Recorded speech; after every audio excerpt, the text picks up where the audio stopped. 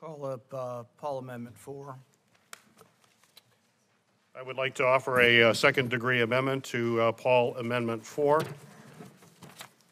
So while I agree with Ranking Member Paul's intention to ensure that government entities of the People's Republic of China do not receive federal funds from the United States, this amendment could have serious unintended consequences.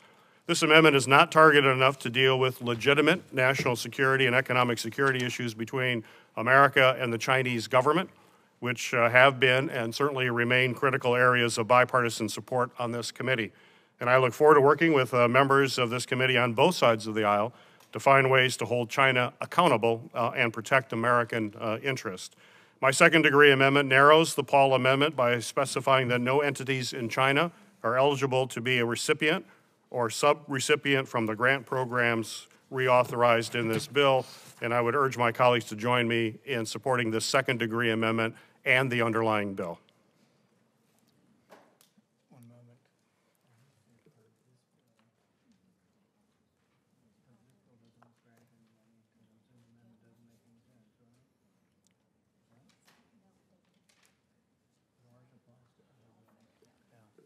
Now, as I understand your Senator Paul. Your second-degree amendment, you've said that you're narrowing it to that the grants in this bill would not fund NIH grants or any other grants in China. You're saying the grant money in this bill? The grants from this bill, right. Well, they don't. I mean, so that doesn't make any sense. You're saying that the fire grants would not... No entities in China are eligible for the grants authorized in this bill. Right. That doesn't make any sense because none of the grant money in this bill was going to NIH. So basically it's a nonsensical second-degree amendment. But basically we're doing this again, and this is sort of the legislative legerdemain to sort of obscure the fact and to try to not vote directly on this. But this is whether or not you want money to go from NIH to China and to fund gain-of-function research. We've actually discovered, and this was came out of intelligence report, unclassified report in November of this year, and this is extraordinary, that NIH money was not only going through EcoHealth Alliance to the tune of about $100 million being funneled to them, and then millions of that being funneled to Wuhan, but we also have discovered that American universities are subgranting NIH money to military research in China. So the initial argument was that, well, we're just doing civilian research over there, and Dr. Fauci and others said, oh, there's nothing wrong with this, this civilian research, and it's really not gain of function, although it might be. But it's worse than that. We found that UC Davis, Galveston, other of these universities are getting NIH grants, and then they're subcontracting them to military researchers. These are researchers that don't go by doctor. They go by general. They go by colonel, particularly in the People's Liberation Army. So this is a real problem. And the reason we bring up these amendments on the fire bill, you say, why are you bringing this up on the fire bill? Because we've had no hearings. We haven't had one hearing on this. The other side does not seem to care that probably half the scientific community now thinks this came from the lab. We've done nothing, no hearings on it. But we don't seem to care that we may well have funded this. One of my records requests that I still haven't gotten any Democrat to sign on to, including the chairman, we want to know whether DARPA in our Defense Department or DTRA, DTRA, Defense Threat Reduction Agency, whether they've been funding military research in China, whether they've been funding gain-of-function research in China that could have led to this outbreak. These are routine government things. We happen to now know that DARPA was asked by the Wuhan Institute of Virology for money to take a coronavirus and insert a furin cleavage site into that coronavirus to make it more transmissible and more infectious for humans. We know that that happened. Why do we know? Not because any Democrat chairman have helped us. A whistleblower from somewhere in the government released that grant. It's a grant proposal. Why in the world we can't see grant proposals? Why we can't see unredacted stuff from HHS? It's not even classified stuff. They're refusing to give us unclassified stuff.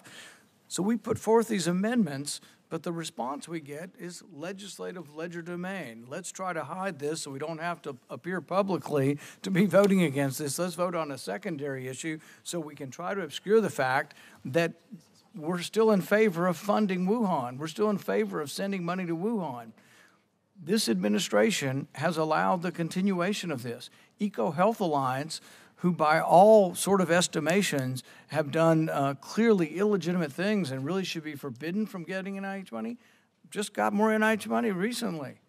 So the thing is we've done absolutely nothing. 1 million Americans died. We've done no hearings on this, not one hearing, and we have gotten no help with getting records. The only records we have from our own government have come from Freedom of Information Act. That's where a federal judge forces our country. We rightly are critical of the Chinese for being opaque and for obscuring the origins and not giving us the early samples of the virus, and yet our own government won't.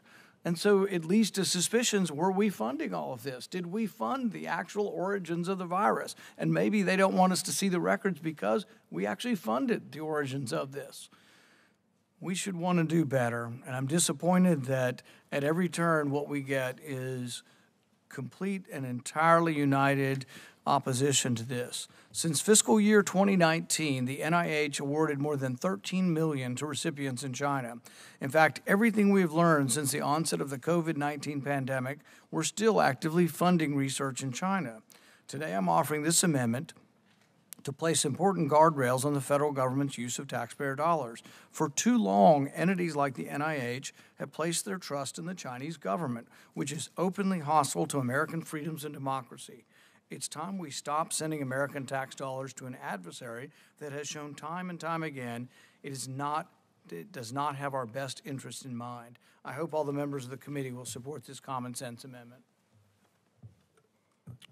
Thank you, Senator Paul. And as I've stated in the past and will continue to say, we will work with you on the issues that you have raised. But this bill before us is firefighting grants to support firefighters here in the United States.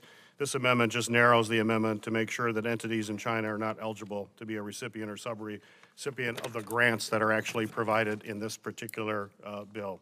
We will now proceed to the consideration of the Peters second-degree amendment to Paul Amendment 4 to S559. Clerk will call the roll. Senator Carper. Carper is a yes by proxy. Senator Hassan. Aye. Senator Sinema. Aye. Senator Rosen. Senator Padilla. Senator Ossoff. Senator Blumenthal. Senator Paul. No. Senator Johnson. No by proxy. Senator Langford. Senator Romney.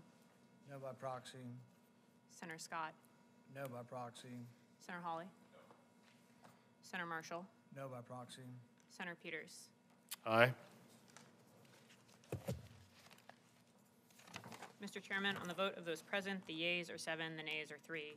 On the vote by proxy, the yeas are 1, the nays are 4. On this vote, the yeas are 8, the nays are 7, and the amendment is agreed to. Majority of members having voted in the affirmative, the second-degree amendment is agreed to. I'd like The Peters second-degree amendment to Paul amendment is adopted. I'd like to. And there's no further debate on Paul Amendment 4. The question is on the adoption as modified by the Peters second-degree amendment. All those in favor will say aye. Aye. Opposed, nay. Majority of members having voted in the affirmative, the amendment is agreed to.